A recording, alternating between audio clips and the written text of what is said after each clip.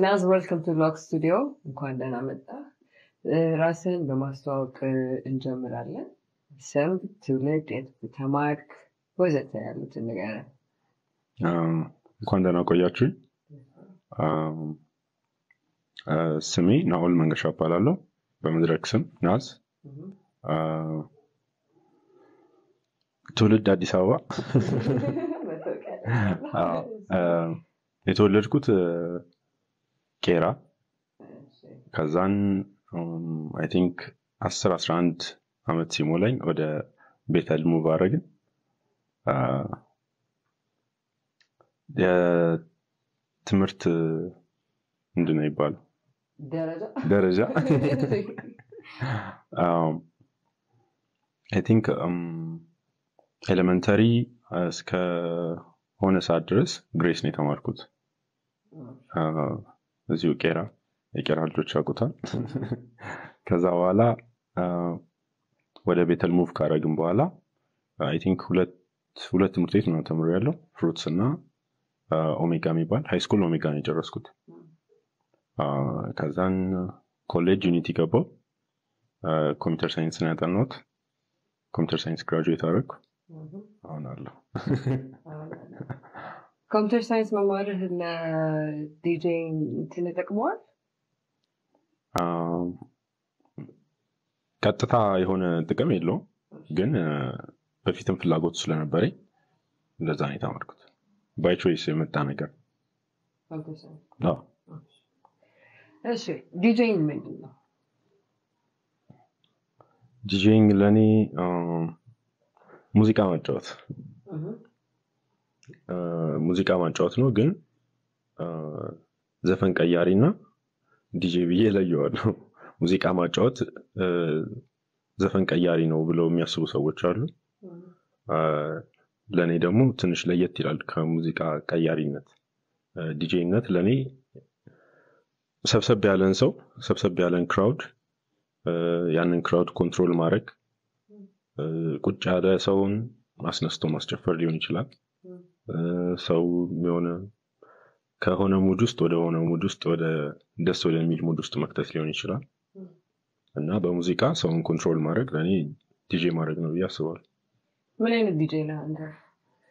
ክራውድ ታነባለህ? የመጣውን ሴሌክት ያደረካቸውን ዘፈኖች ፕሌሊስትህን አጫውተህ መውረድ ነው? ከዛ ራስህን ታጫውተውን ያዝናናሃል? በጣም ራሴን ማጫወተው በጣም ነው የሚያዝናናኝ። አዎ። ሁሉንም አይነት ጃንራ አላጫውትም። ለምን?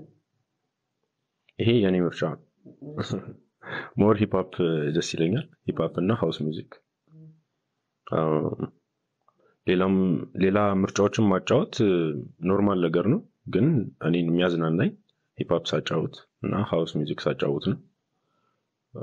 እና ደግሞ ያስኩትን ዘፈን ይዤ ብቻ መጥቼ ማጫወትበት ሰዓት ይኖራል። አንዳንዴም ደግሞ ልክ ክራውዱን አይቼ የክራውዱን ሪድ እያደረኩኝ ሰውን ማዝናናበት ቀኖችም ይኖራሉ። እሺ፣ በጣም አሪፍ። ዲጄ ለመሆን ምን ያስፈልጋል? አንድ ሰው ተነስቶ እኔ ዛሬ ዲጄ መሆን ፈልጋለሁ ብሎ as a career ምን ማሟላት አለብኝ? I think ፍላጎት ከምንም ነገር በላይ ፍላጎት ይመስለኛል እንጂ ማቴሪያሊስቲክ የሆኑ ነገሮች አይመስሉኝም። ሞር ደግሞ ማቴሪያል ኢሹ ይሆናል ብዬ አላስብም። I think ከምንም ነገር በላይ ፍላጎቱ ካለ ላፕቶፕ ያለው ሰው ዲጄ ማድረግ ይችላል። በቃ በስልክም ዲጄ ማድረግ ይቻላል። it's easy። ፍላጎቱ ካለ እና በየቀኑ አዳዲስ ነገር ለመማር ስቲል ፍላጎቱና ዲዛይሩ ካለ በጣም በቂ ነው ብዬ አስባለሁ። Now the event organizer, so እንዴት ወደ ኢቨንት ገባ? ወደ ኢቨንት የገባሁበት ምክንያት በጣም ብዙ ሁሉም ዲጄ የሚሰማው ስሜት ነው። ብዙ የማይመቸን አይነት ኢቨንቶች አሉ። ኦር ደግሞ ኢቨንቱ ተመችቶን ኢቨንት ኦርጋናይዝ የሚደረግበት ወይ ሳይመቸን ይቀራል። ሶ እንደዚህ አይነት ነገሮች የራሳችንን ኢቨንት እንድናዘጋጅ ፑሽ ያደርገናል። ሶ እኛ ስፔሻሊ ዲጂዎች ከዲጂነት ከሚያዩበት ፐርስፔክቲቭ ኢቨንቶች ያዘጋጃሉ እና ለዛም ይመስለኛል እኔም ኢቨንቶች ማዘጋጀው። አሁን ከረንትሊ በደንብ እየሰራችሁበት ያለ ኢቨንት አለ፣ በደንብ ብራንድድ ፕሮሞትድ የታወቀ ላውድ ሃውስ ይባላል። ስለ ላውድ ሃውስ ምን አይነት ኢቨንት ነው? ኦኬ ላውድ ሃውስ ኦፕን ፎርማት የሆነ የሚውዚካል ኢቨንት ነው። ማንኛውም አይነት ሙዚቃ አለ። ከኦፕን ፎርማት ነው ስንል ማንኛውም አይነት ሙዚቃ መጫወት ይችላል ማለት ነው። አብዛኛው ጊዜ የምናደርገው ከቀን 8 ሰዓት ጀምሮ እስከ ሌሊት 8 ሰዓት ነው የሚሆነው። ሶ ከቀን 8 ሰዓት እስከ 12 ሰዓት ወይም ደግሞ እስከ ማታ 2 ሰዓት ድረስ አኩስቲክ ሙዚቃ ይኖረናል። ለስለስ ያሉ ሙዚቃዎች ምናምን ይኖራል። ከዛ በኋላ ደግሞ ከ12 ሰዓት ወይም ደግሞ ከ2 ሰዓት እስከ ሌሊት 8 ሰዓት ደግሞ ዲጂዎች ፐርፎርም የሚያደርጉበት ኢቨንት ነው። ላውድ ሃውስ አሁን ስንተኛ ኤዲሽን ላይ ነው? ላውድ ሃውስ አሁን ወደ 7 ይሆናል። ኔክስት ኤፒሶድ የሚሆነው የ4ኛ ዓመታችን ነው የሚሆነው። 4 ዓመት ይሞላዋል። ብዙ ነው ማለት ነው። ያ እንዴት ነው በ4 ዓመት 7 ኤዲሽን ብቻ ነው? ጊዜ መጠበቅ ለምን ልጅ ከተማውስጥ እሱ በጣም ትልቅ ፋክተር ነው። በጣም ዲጂ የለም ከተማ ውስጥ።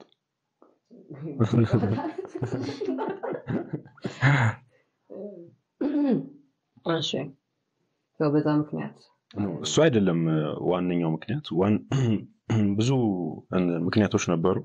መሀል ላይ አንዳንድ ሰዓቶች ነበሩ፣ ኢቨንት የተከለከለበት ሰዓት ነበረ። እንደዚህ አይነት ነገሮች ነበሩ እና ብዙ ፋክተሮች ነበሩት። እኛ ያለመፈለግ ብቻም ሳይሆን ብዙ አፌክት ያደረገን እንዳንችል ያደረገን ብዙ ፋክተሮች ነበሩ። ለዛ ነው በዛው እንደውም ቻሌንጆቹ ምንድን ናቸው? የኢቨንት ኦርጋናይዚንግ የኢቨንት ኢንዱስትሪ ቻሌንጆች ምንድን ናቸው? አንድ ላይ ይያዛል ነው። ያ ብዙ ቻሌንጆች አሉት። ኦርጋናይዝ ማድረጉ ብቻ በጣም ትልቅ ሄዴክ፣ ኢቨንቱን ኦርጋናይዝ ማድረግ። ከዛ ላይ በጣም ብዙ የተከፋፈሉ እንትኖች አሉት፣ ፓርቶች አሉት። ሜቢ ላይን አፕ መስራት ሊሆን ይችላል። በጣም ቀላል የሚመስል ነገር ግን በጣም ከባድ የሆነ ነገር። በቂ አርቲስት የለንም። በጣም ብዙ ቦታ ላይ ይደጋገማል የአርቲስቶች ነገር። ዲጂዎችም ሊሆን ይችላሉ፣ ዘፋኞችም ሊሆን ይችላሉ። ብዙ ኢቨንት ላይ ይደጋገማል። ሰው ደግሞ በዚህ ሳምንት ያየውን ሴም ላይን አፕ ሴም ዲጂ ኔክስት ዊክ ማየት ላይ ፈልግ ይችላል። ያ በጣም ትልቅ ፋክተር ነው። በጣም ከብዙ ነገር በላይ ስፔስ በጣም እጥረት አለ። የምንጠቀመው ስፔስ በጣም በቃ ሁሉም ሰው የተጋፋ አይነት የምንጠቀምበት ኢቨንቶቹ የሚራዘሙበት ምክንያት በቃ ስፔስ እጥረት ስላለ ቡክ በመደራረብ ምናምን። ሴኩሪቲ ዋይዝም በጣም የሚያሳስብ ይሆናል የሆነ ሰዓት ላይ። እሱም በጣም ትልቅ ፋክተር ነው። እንደዚህ አይነት እንትኖች አሉት፣ ትላልቅ ፋክተሮች አሉት። የኢቨንት ሳቲስፋክተሪ ባማኝ የሚያስደስት ኢቨንት ሰክሰስፉል ነው ብለን የምናምነው ያሰብነውን ኦር ደግሞ መጀመሪያ ድራፍት ያደረግነውን አይዲያ ልክ ሚት ማድረግ ስንችል፣ ከምንም ነገር በላይ በቃ ያ መጀመሪያ የታሰበው ነገር የዛን ቀን ላይ መጥቷል ኦር በቃ ተሰርቷል የሚለው ሜቢ ስቴጅ ዋይዝ ሊሆን ይችላል። ሳውንድ የምንፈልገው አይነት ሳውንድ መጥቷል ወይ፣ በቃ እዛ መጀመሪያ ድራፍት ስናደርግ የነበረው ነገር የኢቨንቱ ቀን ሀፕን አድርጓል የሚለው ነገር በጣም ትልቅ ፋክተር። ያንን ካየም በኋላ በጣም ሳቲስፋይድ ነው ያ ነው ትልቁ ጎል ግን ብዙ ጊዜ መቶ አይመጣም ማለት ያሰብከው ቁጭ አይደለም እንትን እሱ በጣም የሚከብድ ነገር ነው በጣም ብዙ ነገሮች አፕል ያደርጉ ይችላሉ maybe headliner ሊቀር ይችላል ከላይን አፕ ላይ headliner something happened የሆነ ነገር happen አድርጎ ምናምን ነገር headliner ሊቀር ይችላል or something ላይት ሊቃጠል ይችላል የዛን ሰዓት ላይ ሳውንድ ሊበላሽ ይችላል እነዚህ አሁን የሚፈጠሩ ነገሮች ናቸው so እነዚህ በተፈጠሩ ቁጥር ያው ዲስአፖይንትመንት ማለት ነው የትኛውን የላውድ ሃውስ ኤዲሽን ትወዳለህ እስካሁን ከሰራችሁ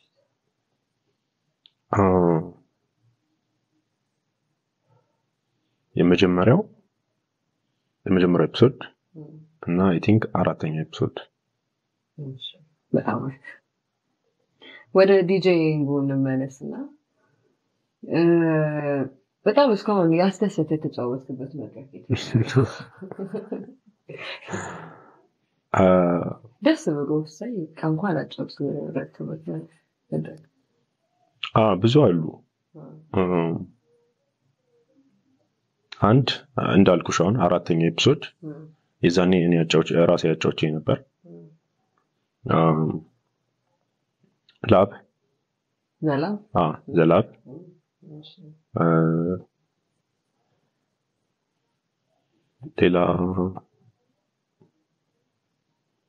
ሌላም ግን አንድ ሁለት ልክ እንደዚህ አይነት ኢቨንቶች አሉ በማጫወት ወይ ባላጫወት ከርከበት እንደውም ይሄ የሚበልጥ ይመስለኛል ከዛኛው ስም አልጠራ ግን ብዙ ኢቨንቶች አሉ አንዱ የማይረሳኝ በጣም ትልቅ ኢቨንት ነው ከሳውንድ ማን ጋር ተጣልቼ ሚክሰር ኬብል በብዛት ሚክሰሮች ብዙ አይነት ኬብል ይቀበላሉና እኔ በያዝኩት ሚክሰር ኬብል ሊሰጠኝ አልቻለም ነበር እና ኦሬዲ ስቴጅ ላይ ወጥቼ ሰው ያያየኝ ነኝ ከዛን የሆነ አጫውት እንጂ አይነት ነገር ፊት እየሰጠኝ እና ያ በጣም ከአኩርፌ ነው ለምቦጀን ጥዬ ምናምን ነው ሙሉ ሰዓቱን የጨረስኩት በጣም ይደብር ነበር ሌላም ልክ እንደዚህ አንድ ሌላ ኢቨንት ምንም ፕሮሞሽን ያልተሰራበት ኢቨንት ደርሼዛ ኢቨንቱ በቃ ካንሰል ተደርጓል ምናምን ስል ነው አረ ግባና አጫውት ምናምን ስል ባዶ ነው ማንም የለም 3 ሰው 4 ሰው ነው ያለው እንደዛም ሆኜ አጫውቻለሁ ትዝ ይለኛል እሺ ናዝ እንዴት ወደ ሚውዚክ ፕሮዳክሽን ስገባ ሪሌትድ ስለሆነ actually music production ነው ዲጄ ከማድረግ በፊት የጀመርኩት መጀመሪያ ፕሮዳክሽኑ ላይ ነበርኩኝ ቢት ሰራ ነበረ ሃይ ስኩል እያለን እንትን ራፕ የሚያደርጉ ልጆች ነበሩ ክላስሜቶች ምናምን የኛ ሃየር ግሬድ የነበሩ ምናምን እና ቢት ምናምን እየሰራው ለነሱ ሰጣቸው ነበር ምናምን ከዛ በኋላ በቃ ያንን ከፍ እያለ መጣ ምናምን በደንብ መስራት ጀመርኩኝ ምናምን ከዛን ሙዚቃዎቹን የሆነ ምሰራቸውን ቢቶች ምናምን ፐርፎርም ማድረግ ስለምፈልግ ስለነበር ነው ዲጄ ማድረግ የሚለውን ደግሞ ማየት የጀመርኩት ከዛን ያ ወደዛ ነው ሄደው ያ ከሶስቱ የትኛውን ትወዳለህ ከፕሮዳክሽን ከዲጄ ይሄ ከባድ ጥያቄ ነው production ከዛን ዲጄ ማድረግ ከዛን ኦርጋናይዝ ማድረግ እንደዛ አስቀምጠዋል እሺ ለምን ናዝ የሚለው መድረክ ስም የመጣው በጣም የሚያስቅ ነው የስናፕቻት ዩዘር ነበር ስናፕቻት ላይ የሚጠቀመው ጀስት ዩዘር ኔም ነበር ከዛን ጀስት ናዝ ብሎ የሆነ ቁጥር ነበረው ትዝ የሚለኝ በፊት አይ ቲንክ ስናፕቻት ላይ እንትን ራንደም የሆነ ዩዘር ኔም ነበር የሚሰጠው ከዛን ጀስት ቁጥሩን አወጣሁትና ናዝ የሚለውን ብቻ መጠቀም ጀመርኩ በዛሱ በዛው ቀረ ያ በዛው ቀረ famous man industry. For the up and coming DJs and event organizers, specifically መጀመሪያ ለevent organizer ምን ትላለህ? upcoming በደንብ ስሩ ተስፋ እንዳቆርጡ በቃ ያው ተስፋ መስቆረጥ ነገር አለ እንዴ በጣም አለ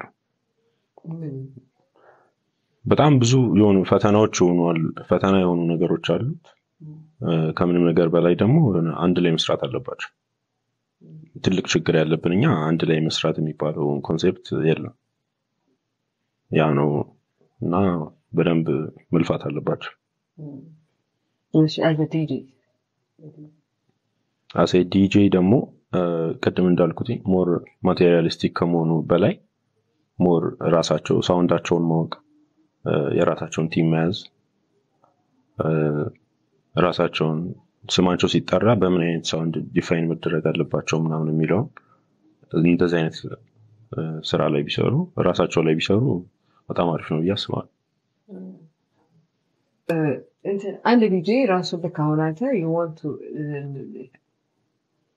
ሂፕ ሆፕ ማጫወት ነው የምትፈልገው ወይም ሃውስ ማጫወት ነው የምትፈልገው እኛ ሀገር ደግሞ ዲጄዎች ያው ይከተፋል አይደል ወደ ሄድክበት ነው በቃ ዛሬ ምን አይነት ኢቨንት ነው ዛሬ አማፒያኖ እናጫወታለን ወይ ከዛ ይገለበጥና በቃ ሃውስ እናጫወታለን አንድ ዲጄ ሃውስም አማፒያኖ ብትል ሂፕ ሆፕም ብትል ኦልድ ስኩል ብትለው ሁሉም ያጫውታል ይሄዳል እሱ አድቫንቴጅ ነው ወይስ አንድ ስትሪም መርጦ ይሄንን ነው ሶ ሂፕ ሆፕ ማጫወት ስትፈልጉ ላንጋት ደውላላችሁ የሚባለው የትኛው አድቫንቴጅ አለ የሁለቱ ጉዳት ምንድነው ናዘኔ አማፒያኖ አላጫወትም ስለዚህ እንትን አማፒያኖ ሙዚቃ ታውቅ ማለት አይደለም ግን አታጫውትም So what's the advantage and disadvantage of yours and strictly and generally የማጫወት I think ከዲስአድቫንቴጁ ከሄደ ቡኪንግ የሚመስለኝ ብዙ ቡኪንግ አይኖርም ያ ግልጽ ነው I think ብዙዎቹም እንደዛ የሚያደርጉበት ምክንያት የሚወዱት አንድ ጆንራ ይኖራል ግን ሁሉንም እያጫወቱበት ያለበት ምክንያት ቡኪንግ ይመስለኛል ዲስአድቫንቴጁ ያ ነው የሚመስለኝ ይሄ ፐርሰናል ቪው አድቫንቴጁ ደግሞ አንድ ጆንራ ላይ በደንብ ማስተር ማድረግ የሆነ ከፊት የሚያስቀምጣቸው ይመስለኛል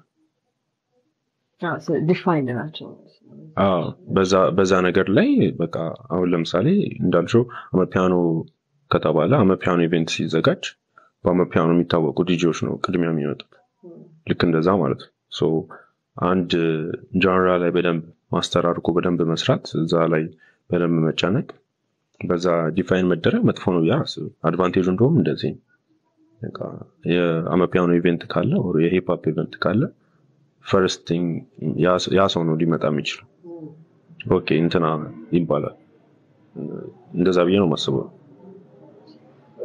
አሁን ዲጄ ወዴት ይሄዳል ይመስላል ሳውንዶች ወዴት ይሄዳሉ አሁን አሁን ባለበት ሳውንድ ወደፊት ይቀየራል ቪዲዮ ስናየው ይሄ ሳውንድ እንደዚህ ነበር አሁን ወዴት ነው where is the sound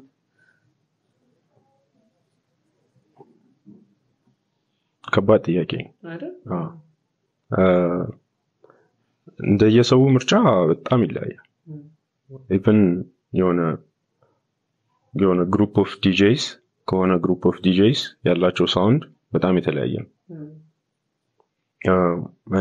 እኔ እንደምረዳው ከሆነ በጣም አዲስ ነገር ማጫወት የሚፈልግ አይነት ሰዎች አሉ እና ደግሞ በጣም የተለመደ ነገር ሆኖ በጣም የሆነ ወደኋላ ሰዎችን ያስታወሰ የሆነ አሪፍ ሙድ ውስጥ የሚከት አይነት ነገር ማጫወት የሚፈልጉ አይነት ሰዎች አሉ ሶ ወዴት ይሄደ ነው የሚለው አዲስ ነገር ማጫወት ለሚፈልጉ ሰዎች ዲቴል ዳይቨርሲቲ አፕሮክሲሜት አለ ብለህ ታስባለህ የለም ኦፖርቹኒቲም ሳይኖር ቀርቶ ሳይሆን የሆነ የመፍራትና ያለ መፍራት ጉዳይ ይመስለኛል ምክንያቱም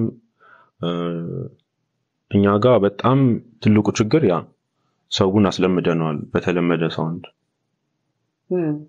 እና አዲስ ነገር ከፍቶ አዲስ ሙዚቃ እየከፈቱ ማጫወት ምናምን የሆነ ለዲጆችም የሚያስፈራ ነገር እና እንደዛ የሚያደርጉ በጣም ትንሽ ዲጆች ናቸው ይሄንን ኤክስፔሪመንት የሚያደርጉ ዲጆች ማለት ነው ምክንያቱም ክራውዱ ጸጥ ሊል ይችላል በጣም ዲስአፖይንትድ ሊሆን ይችላል ምንድነው ይሄ አይነት ሊል ይችላል at the same time ግን በጣም ደፍረው እንደዚህ ያጫወቱ ምናምን ሰውን በደንብ የሚያዝናኑ አይነት ዲጆች አሉ እሺ አንተ ዲጄ ሲጀምር ማንን አይተህ ነው የጀመርከው ማንን አይተክ እሱ ሌላ እንትን ነው ሰው አይቼ አይደለም ያደረኩት በቃ ልክ እንደነገርኩሽ ነው ሙዚቃ ያሉኝን ሙዚቃዎች ማጫወት ስለምፈልግ ስለነበረ ሜቢ ከዛ በኋላ ያየውኝ የተማርኩባቸው ሰዎች ምናምን አሉ ስለማናቸው ሜትሮ በጣም ይመቸኛል ምክንያቱም እሱም ልክ እንደዚህ ፕሮዳክሽን ጀምሮ ላይክ ከፕሮዳክሽን የሚሰራቸው እንትን ፕሮጀክቶች ዲጄ ያረጋ ስለሚያሳይ ስለነበረ ሜትሮ በጣም ይመቸኛል ሜትሮ ወዲ ነው የሽለ ፕሮዳክሽን ስቲል ሜትሮ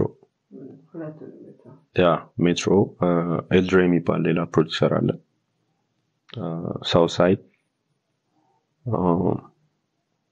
ሞር ሂፕ ሆፕ ላይ ያሉ ፕሮዲዩሰሮች በጣም ይመቹኛል so nice computer science ያ እሺ computer science መማር ተጠቅመዋል ወይ ስልህ ኢንዳይሬክትሊ ነው እንጂ ቀጥታ ኤፌክት የለውም ማለት ነው ግን አንተ 4 አመት እዛ ኮምፒውተር ሳይንስ ላይ በመማር ያጠፋኸው ጊዜ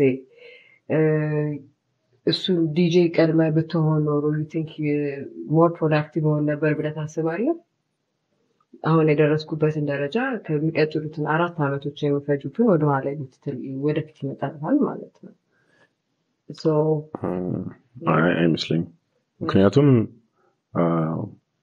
ግቢ ያለው ዲጄ ሳረግ ነበር ግቢ ያለው ኢቨንት አዘጋጅ ነበር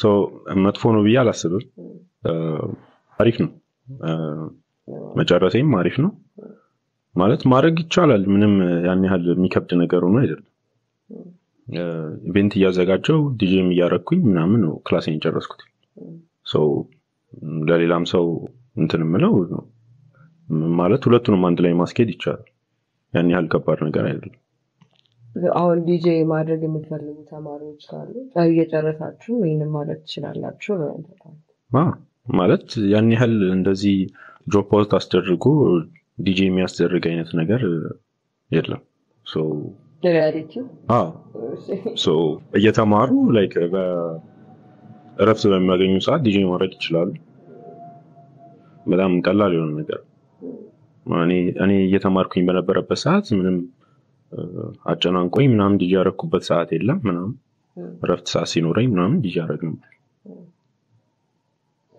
እሺ ከናዝ ምን እንደበቅ አሁን የዛሬ 2 አመት ይሄን ቪዲዮ ሳየው ይሄን አሳካለሁ የዛሬ 5 አመት ይሄን ቪዲዮ ባየው ይሄን አሳካለሁ የዛሬ 5 አመት የዛሬ 10 አመት ወደ አራት አመት ተመልሼ ይሄ ቪዲዮ ባየው 10 አመት 5 አመት በአምስቱ ግን ያዘውና 10ን እንትን እንደታለ 5 አመት ሩቅ እንዳይ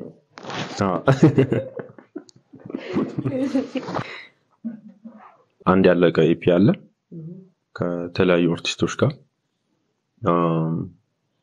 ከዛ በመቀጠል አልበሞች ብዬ አስባለሁ ብዙ አብራቸው መስራት የምፈልግ አርቲስቶች ስላሉ ከነሱ ጋር የተለያየ አይነት አልበም ብዬ አስባለሁ ሌላ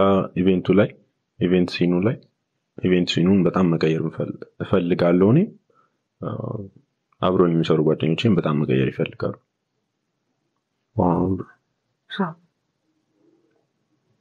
እንዴት የሚለው አብረን በመስራት ብዬ አስባለሁ በጣም ኢቨንት ሲኑ በጣም እየተቀየረ ነው።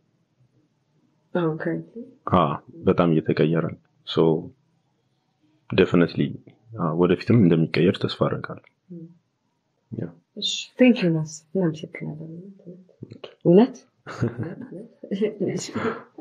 Thank you very much.